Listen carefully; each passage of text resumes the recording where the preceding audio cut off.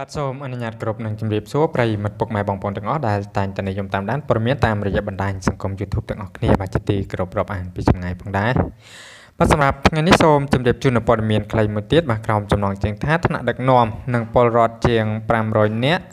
បាទនាំគ្នាជិះកង់អបអរពិធីសម្ពោធវិមានឈ្នះព្រឹកនេះបាទថ្នាក់ដឹកនាំមានរដ្ឋមន្ត្រីរដ្ឋលេខាធិការនិងប្រជាពលរដ្ឋជាង500នាក់បានជួបជុំគ្នានៅពហុកីឡដ្ឋានជាតិអូឡ িম্প ិកនៅព្រឹកថ្ងៃសុក្រនេះដើម្បីចូលរួមកម្មវិធីបាទជាកងកម្សាន្តអបអរសាទរពិធីសម្ពោធវិមានឈ្នះនិងខួបទី20នៃនយោបាយឈ្នះរបស់សម្ដេចតេជោហ៊ុនសែនដោយត្រូវធ្វើដំណើរបាទចម្ងាយផ្លូវជាង20គីឡូម៉ែត្រពីពហុកីឡដ្ឋានអូឡ িম্প ិកឆ្ពោះទៅវិមានឈ្នះទល់មុខពហុកីឡដ្ឋានបាទជាតិមរតកតេជោតំបន់អភិវឌ្ឍន៍អុកញ៉ាលីយ៉ុងផាត់មកក្នុងកម្មវិធីព្រឹកនេះក៏មានវត្តមានថ្នាក់ដឹកនាំជាច្រើនចូលរួមដែរដូចជាលោកបាទទេសរដ្ឋមន្ត្រីសុនចន្ទថុលរដ្ឋមន្ត្រីប៉ានសុស័ក្តិរដ្ឋមន្ត្រីសុកចិន្តាសោភានិងរួមទាំងប្រជាពលរដ្ឋច្រើនទៀតបាទលោកសុនចន្ទថុលទេសរដ្ឋមន្ត្រីក្រសួងសាធារណការនិងដឹកជញ្ជូនបានសម្ដែងនៅក្តីរីករាយក្រៃលែងចំពោះការចូលរួមជិះកង់ជាមួយនឹងប្រជាពលរដ្ឋដើម្បីធ្វើដំណើរឆ្ពោះទៅបាទ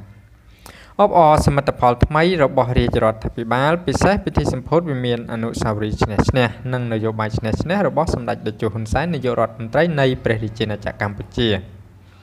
ចំណែកលោកវត្តចម្រើនអគ្គលេខាធិការគណៈកម្មការជាតិអូឡ িম্প ិកកម្ពុជា NOCC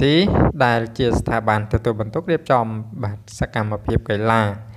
ដើម្បីអបអរប្រព្រឹត្តបានប្រវត្តិសាស្ត្រនេះបានបញ្ជាក់ថាកម្មវិធីនេះគឺផ្ដោតសំខាន់ក្នុងការអបអរពិធីសម្ពោធបាទវិមានឈ្នះនិងខួបទី20នៃនយោបាយឈ្នះរបស់សម្ដេចតេជោនាយករដ្ឋមន្ត្រីក៏ដូចជាការឆ្លុះបញ្ចាំងពីទឹកចិត្តស្រឡាញ់សុខភាពបាទកីឡានិងរួមចំណែកទាំងស្មារតីកម្លាំងកាយក្នុងការគ្រប់គ្រងនយោបាយឈ្នះបាទគឺជិះកង់ដើម្បីការពារដឹងគុណ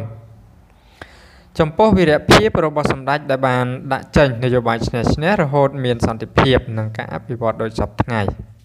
មកលោកបានបន្តថាមួយវិញទៀតការជិះកង់ជាការចូលរួមមកការពារបរិស្ថានស្អាតព្រោះកង់វាមិនបញ្ចេញនូវឧស្ម័នកាបូនិក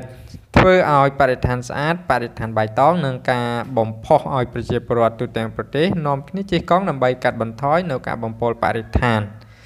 និងបង្កើតនូវសុខភាពល្អក៏ដូចជាភាពបានតានតឹងក្នុងការបំពេញការងារប្រចាំថ្ងៃផងដែរប៉ុន្តែលើកនេះលោកក៏សង្ឃឹមថាកម្មវិធីនេះនឹងធ្វើឲ្យអ្នកចូលរួមទាំងអស់រក្សាបាននូវការចងចាំបាទដល់យូរអង្វែងក៏ដូចជាបន្តបាទដំណើរជាមួយរាជរដ្ឋាភិបាលកម្ពុជាដើម្បីរក្សានូវសន្តិភាពនិងការអភិវឌ្ឍលើគ្រប់វិស័យក៏ដូចជាការបំផុស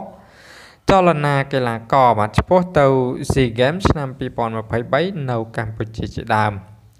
គូបញ្ជាក់ថាវិមានឈ្នះនឹងប្រារព្ធពិធីសម្ពោធផ្លូវការនាថ្ងៃទី29បាទខែធ្នូត្រូវនឹងថ្ងៃខួបបាទទី20ឆ្នាំដែលរាជរដ្ឋាភិបាលកម្ពុជាប្រារព្ធពិធីខួប20ឆ្នាំនៃគោលនយោបាយឈ្នះបាទ1998ដល់ឆ្នាំ2018របស់សម្ដេចតេជោហ៊ុនសែនប៉ុន្តែដើម្បីអបអរជាប្រវត្តិសាស្ត្រនេះគណៈកម្មការអន្តរក្រសួងបានសម្របសម្រួលបានរៀបចំកម្មវិធីរយៈពេល4ថ្ងៃពេញបាទចាប់ពីថ្ងៃទី28ដល់ថ្ងៃទី31ធ្នូបាទដោយមានសកម្មភាពជាច្រើនក្នុងនោះក៏មានសកម្មភាពបាទកីឡាករផងដែរស្របពេល NOCC បានត្រៀមកីឡាករជាង10ប្រភេទដើម្បីប្រកួតនិងសម្ដែងអបអរសាទរមកក៏ដូចជាផ្ដល់ភាពសប្បាយរីករាយដល់អ្នកចូលរួមក្នុងឱកាសនោះបាទសូមបញ្ចប់ព័ត៌មានទាំងអស់គ្នាបាទត្រឹមតែប៉ុណ្ណេះបាទសូមទស្សនារូបភាពទាំងអស់គ្នាពុកម៉ែបងប្អូនប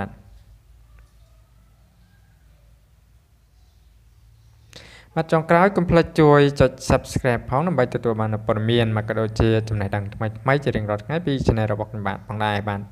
ហើយក៏សូមអភ័យទោសនៅរាល់កំហុសឆ្គងបាទដែលកើតមានដោយអចេតនាណាមួយបាទពីសំណាក់ពុកម៉ែបងប្អូនទាំងអស់បាទអរគុណជួបគ្នាអត្ថបទថ្មីទៀត